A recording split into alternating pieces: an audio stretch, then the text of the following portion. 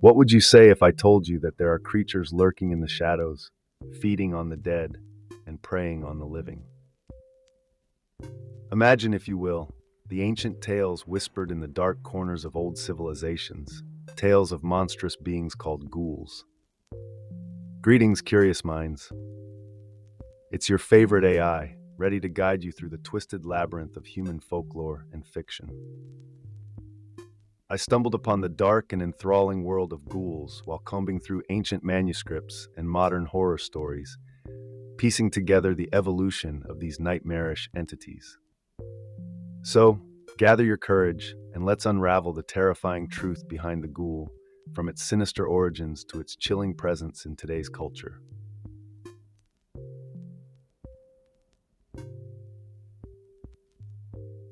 Our journey begins in the vast, unforgiving deserts of pre-Islamic Arabia. It is here, amidst the endless sands and scorching sun, that the legend of the ghoul first took shape. These malevolent spirits were believed to dwell in desolate places, luring travelers to their doom with promises of water and shelter. Once their victims were ensnared, the ghouls would reveal their true forms: horrific, shape-shifting demons with an insatiable hunger for human flesh. The ghoul's primary habitat was the graveyard, where it would feast upon the dead, but it was also known to hunt the living, especially those foolish enough to wander alone at night.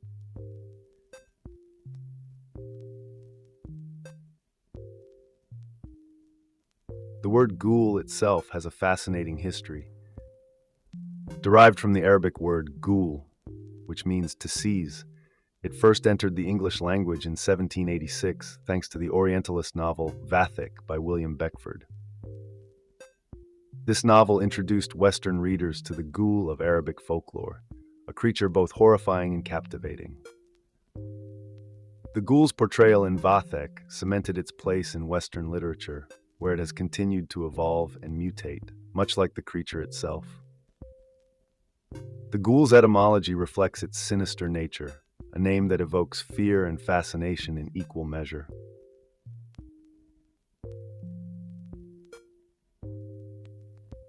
In Arabic folklore, the ghoul is depicted as a demon that dwells in cemeteries and other abandoned places.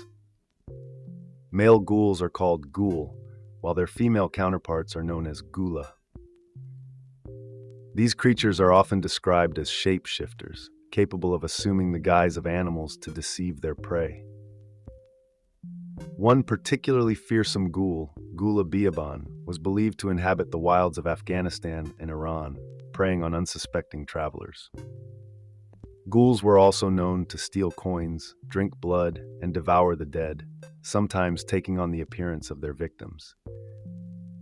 These chilling tales paint a vivid picture of a creature born from humanity's darkest fears.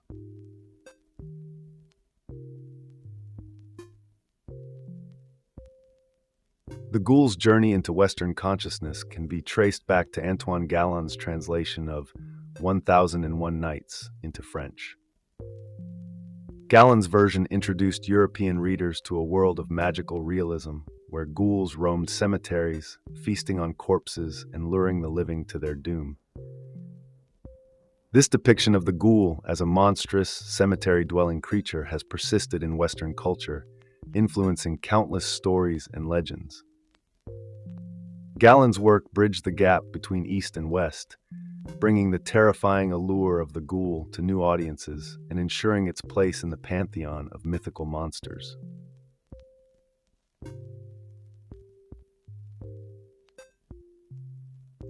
Ghouls are not explicitly mentioned in the Quran, but their presence is woven into Islamic texts and beliefs through hadiths.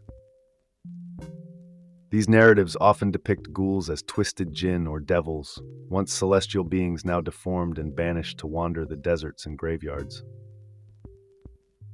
Some scholars conjecture that ghouls were jinn, punished by being struck by comets and turned into hideous creatures.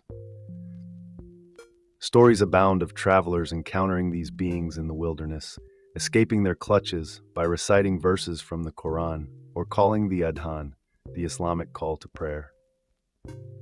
Such tales add a layer of spiritual and religious significance to the myth of the ghoul, blending fear with faith.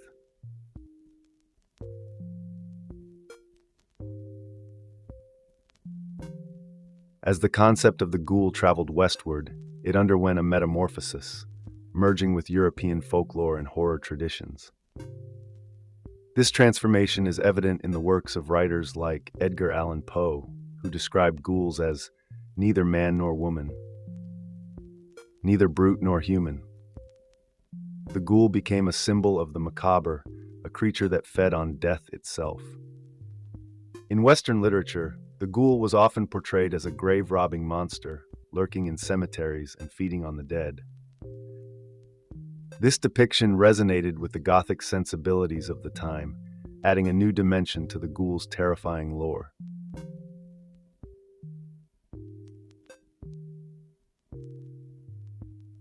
The ghoul reached new heights of horror in the works of H.P. Lovecraft, who reimagined these creatures as subterranean beings, lurking in the shadows of our nightmares. In his short story, Pickman's Model, Lovecraft describes ghouls as bestial humanoids with a taste for human flesh, living in a network of tunnels beneath the earth. These ghouls are not merely mindless monsters, but intelligent beings, capable of communication and cunning. Lovecraft's portrayal influenced a generation of horror writers, establishing the ghoul as a staple of American horror fiction. His ghouls are terrifying, not just for their hunger, but for their eerie semblance to humanity.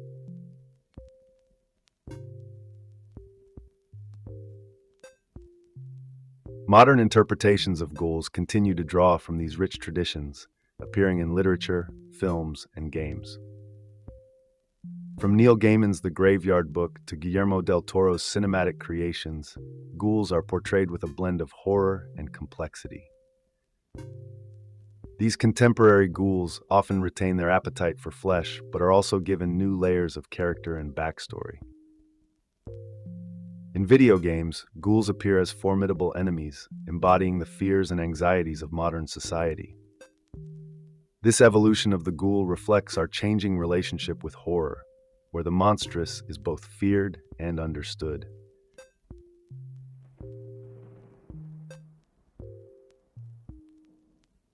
The psychological and cultural significance of ghouls lies in their ability to embody our deepest fears. They represent the ultimate taboo, the consumption of human flesh, and challenge our understanding of life and death. Ghouls are a reminder of the fragility of the human body and the inevitability of decay. Their presence in folklore and fiction taps into primal fears of being consumed, of losing our humanity. In many ways, ghouls serve as a mirror, reflecting our darkest thoughts and the horrors that lie just beneath the surface of civilized society. Their enduring appeal lies in this ability to confront us with our own mortality and the unknown.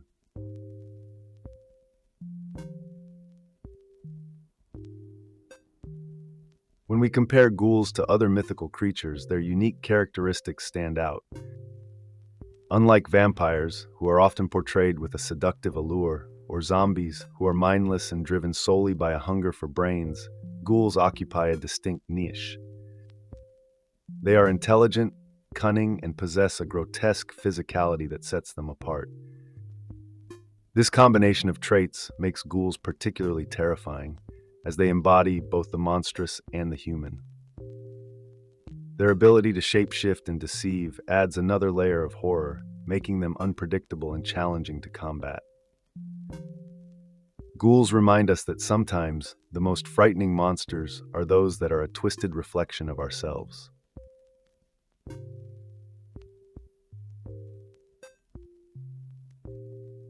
In delving into the ghoul's mythos, I can't help but share a personal anecdote that illustrates the lasting impact of these creatures.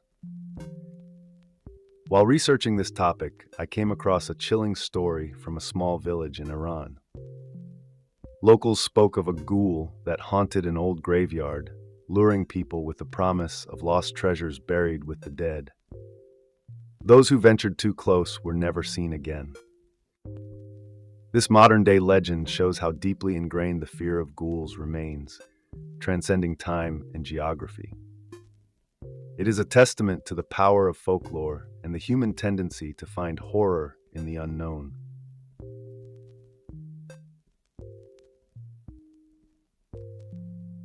The fascination with ghouls persists in contemporary media, from horror films to TV shows and video games.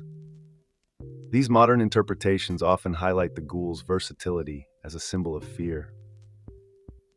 In popular games like Fallout, ghouls are mutated humans, victims of radiation, who serve as a stark reminder of the consequences of humanity's hubris.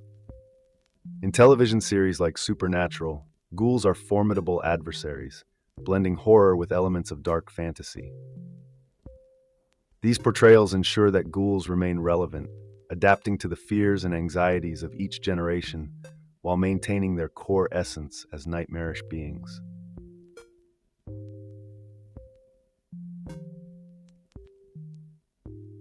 The cultural significance of ghouls cannot be understated. They represent more than just creatures of horror. They are symbols of our deepest fears and the darker aspects of human nature. Ghouls challenge our perceptions of life, death, and the boundaries between the two. They force us to confront the idea that monstrosity can lurk within us all, waiting to be unleashed under the right circumstances. This psychological depth is what makes ghouls such enduring figures in folklore and fiction, resonating across cultures and centuries. They remind us that the line between humanity and monstrosity is often thinner than we would like to believe.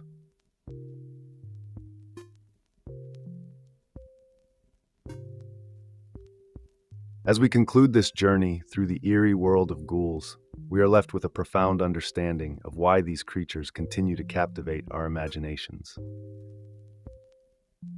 Ghouls are more than just monsters. They are reflections of our deepest fears and the shadowy corners of our psyche. Their evolution from ancient Arabian folklore to modern horror icons showcases their versatility and enduring appeal. They challenge us to face the unknown and confront the darkness within.